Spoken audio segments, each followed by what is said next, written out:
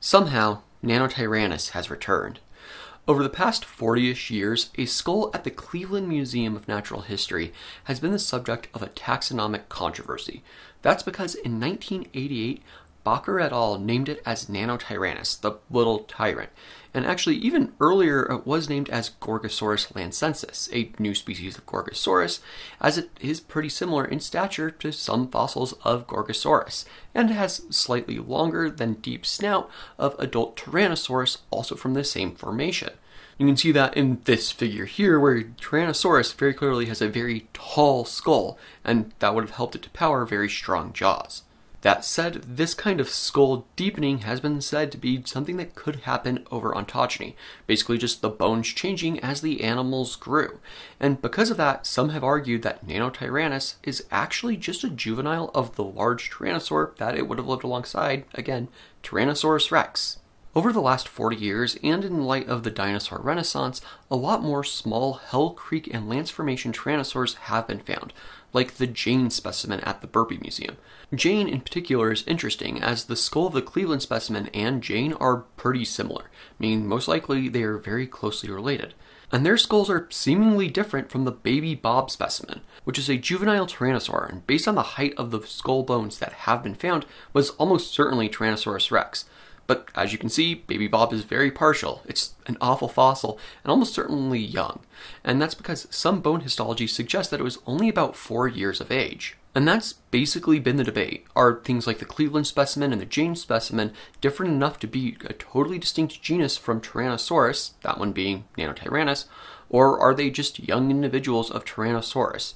And that would mean Tyrannosaurus underwent massive ontogenetic change, but dinosaurs are weird, and that includes T-Rex. What's been needed to solve this debate was a more complete, unambiguously adult small to medium-sized tyrannosaur with completely unique autapomorphies, which is to say traits that are entirely distinct to it and not to any other tyrannosaur, not even Tyrannosaurus rex.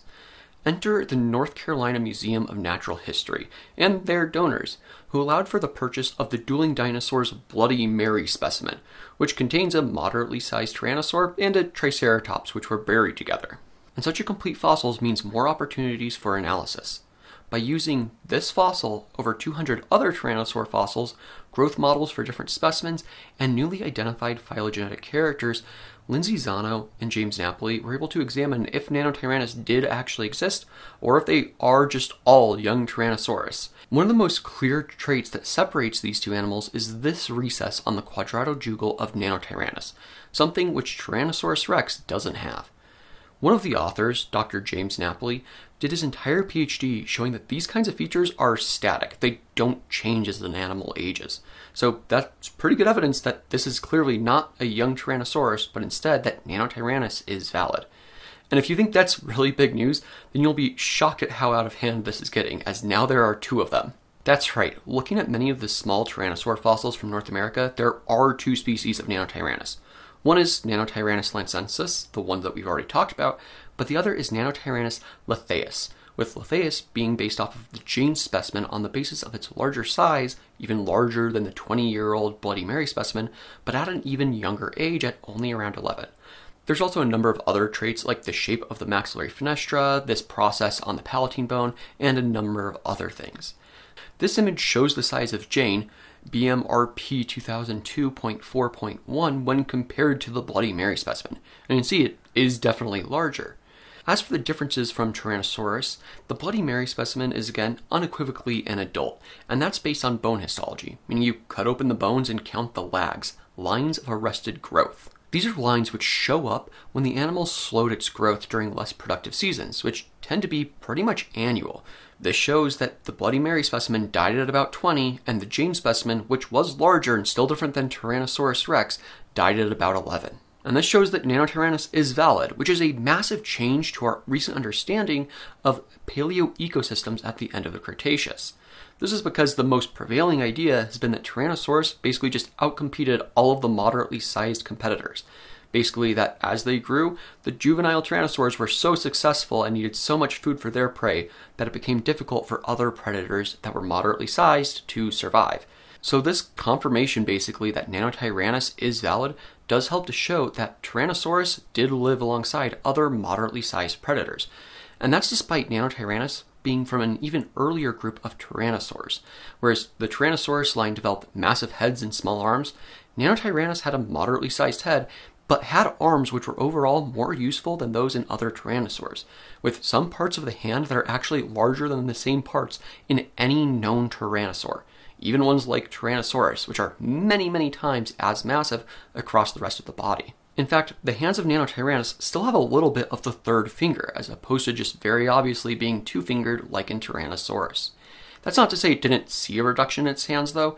In fact, Nanotyrannus plots phylogenetically near the first point where arm reduction occurred in Tyrannosauria, which you can see here on this phylogeny. What that might mean is that something called paedomorphosis occurred in the group, basically keeping juvenile traits into adulthood. In this hypothesis, the common ancestor of late Cretaceous tyrannosaurs experienced an arm reduction during adulthood. But in adult Nanotyrannus and the lineage that led to it, this was basically reversed, keeping the relatively longer arms of the juveniles all the way into adulthood. This occurring potentially in isolation while other tyrannosaurs continued down the path of skull enlargement and arm reduction. Alternatively, the large tyrannosaur groups like the Albertosaurians and the Tyrannosaurians may have just developed similar strategies of head enlargement and arm reduction in tandem, and that path just simply wasn't selected for due to the evolutionary pressures that were facing the lineage that led to Nanotyrannus. There's a number of other traits that show it's different as well, like having more teeth, which has been in contention. It was thought that potentially as the teeth became larger and the animal grew, that Tyrannosaurus just lost some of the teeth, but that doesn't track. This adult animal has between 15 and 17 teeth on just one side of its jaws, but Tyrannosaurus never has more than 12. So for Nanotyrannus and Tyrannosaurus to be the same species, it means that Tyrannosaurus would have needed to undergo massive changes that are seen in no other tyrannosaur or even any other archosaurs. In fact, we have fossils of juvenile Tarbosaurus and juvenile Gorgosaurus, and all have basically the same tooth counts as adults, with maybe just a little bit of variation. But heck, even as a human, I vary. I only had 3 wisdom teeth. So a little bit of variation in an entire population isn't strange, but it should really only be 1 or 2, not going from 12 all the way up to 17. These changes seem to be because of a very unique evolutionary history.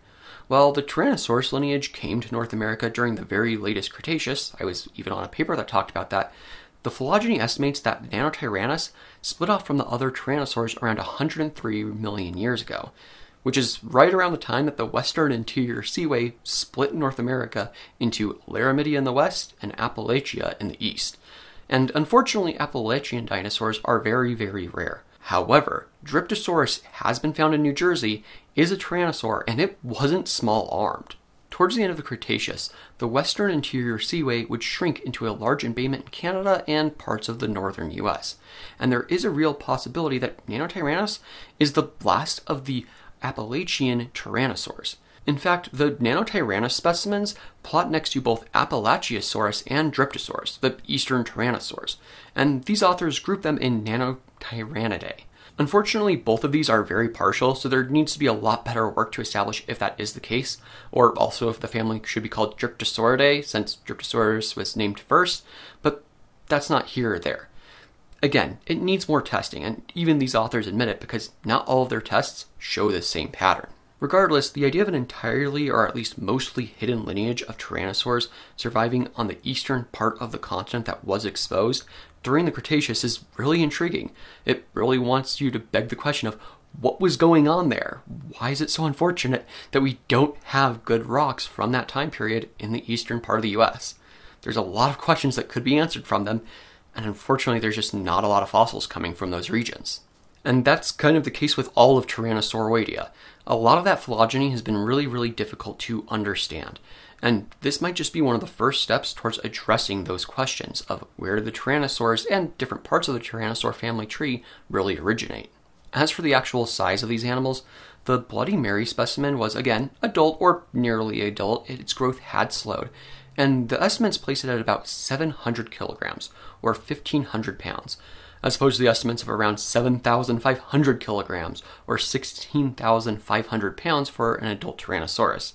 Jane, again, was still growing, meaning that if the growth patterns held like they do with other tyrannosaurs, it would have still been in the accelerated growth phase and could have reached as much as 1,200 kilograms, or 2,600 pounds. Now, as for why this is important, you really need to look at a lot of other studies.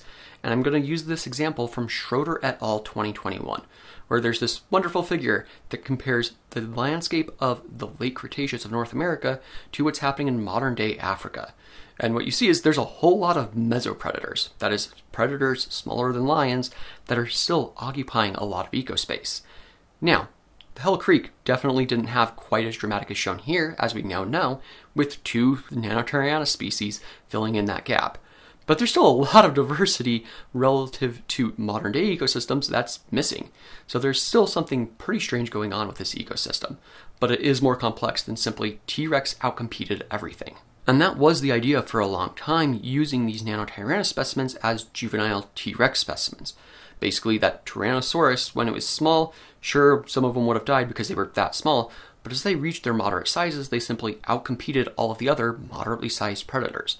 That's simply just not the case. And in fact, there's art that goes with this where you actually see a number of Nanotyrannus trying to hunt a juvenile T-Rex, which is just a really fun way to think about it. Honestly, it kind of brings me back to Jurassic Fight Club, which, accuracy aside, which it is missing some, was still at least a fun idea. Now, of course, this is going to leave other questions, like how did this actually affect the ecosystem?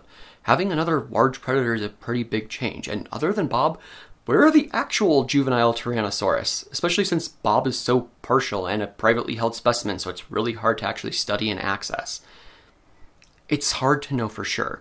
There's other fossil animals as well that we might just be missing details on. Maybe there is other fossils that are totally new species that are just laying in plain sight and we haven't realized. I have a feeling James Napoli has some strong feelings about that, based on a lot of his PhD. And then there's also other drama. There's an editor's note on this that we are providing an unedited version of this manuscript to give early access to its findings. Before final publication, the manuscript will undergo further editing. Please note, there may be errors present which affect the content, and all legal disclaimers apply. Basically, someone messed up and let all of this become accessible early, and in order to protect the authors so they don't get scooped like Dr. Melanie During did, the journal released this early. And for the During situation, you can check my video on that for a real good explanation of kind of what's happened there. After that, the New York Times released their article about this paper early, and then Nature released their own press about it early, and then the paper came out. And it was at least supposed to come out after the Society of Vertebrate Paleontology meeting in a few weeks, where both of these authors were supposed to present part of the research. So yeah, the media just kind of messed up and released a bunch of stuff early, which forced the journal's hand, where they also had to put this out early so no one steals the work that Dr. Zano and Dr. Napoli have done. Which, again, it's just really unfortunate considering how important of a paper this is that it's getting leaked early.